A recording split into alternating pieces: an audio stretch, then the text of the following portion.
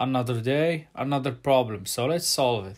Hello guys, I hope you are all doing well. Today in this video we're gonna solve the problem minimum size subarray sum.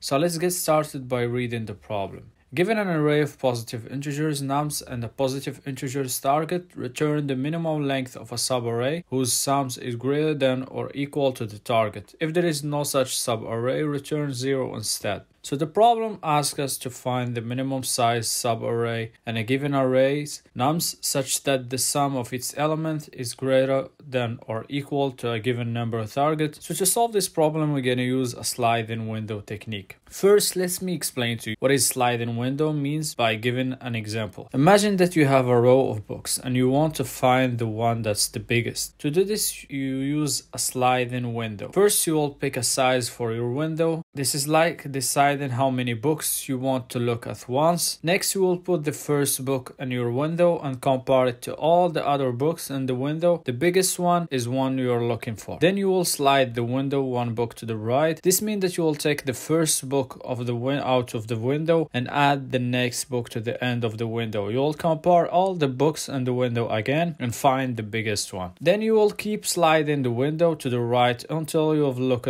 at all the books. Then you will have a list of biggest books you have found in each window. So now that you have a clear picture of how the sliding window technique works, let me show you how we're gonna solve this problem using this technique.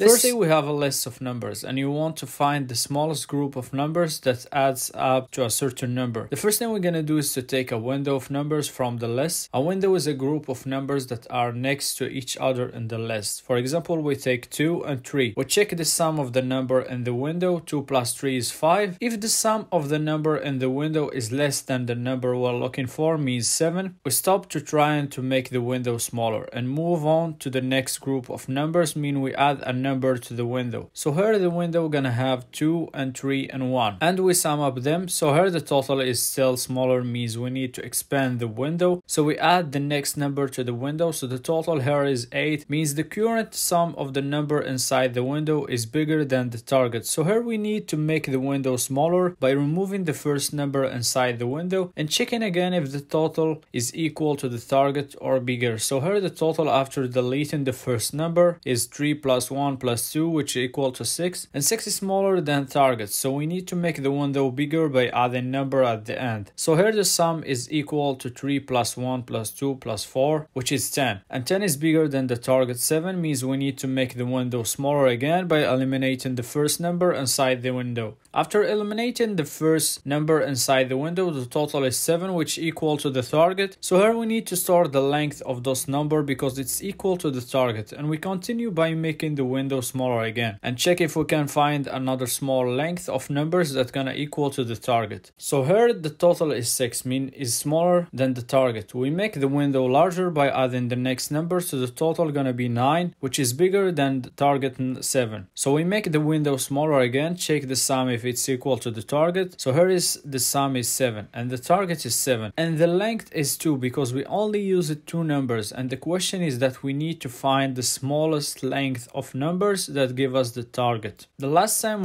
it was 4 numbers that we add to give us 7, and here is just 2 numbers that we add to give us 7, so we return the length 2. So let's look at the code explanation. The first thing we're gonna do is to initialize a variable called mean length to keep track of the minimum length of the subarray. Then we declare a variable called left to be equal to 0 to keep track of the left side and the sliding window. And we initialize a current sum variable to keep track of the sum of the element inside the window. Then we start iterating throughout the list of nums, and for each iteration we add the number to the current sum.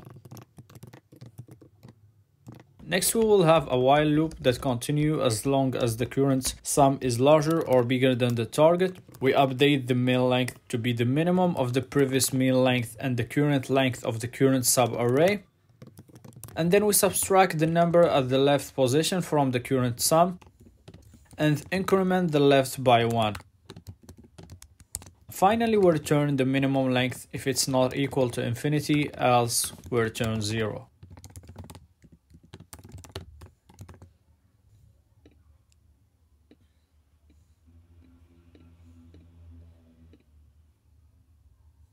So for the time complexity is going to be O of n, where n is the length of the list. This is because we need to make one pass throughout the list to find the smallest group of numbers that adds up at least to the target number. And for the space complexity is O of 1 because we only need a fixed amount of space to store the window of numbers and some variables to keep track of the size of the smallest group we found so far. Thank you for watching. See you in the next video.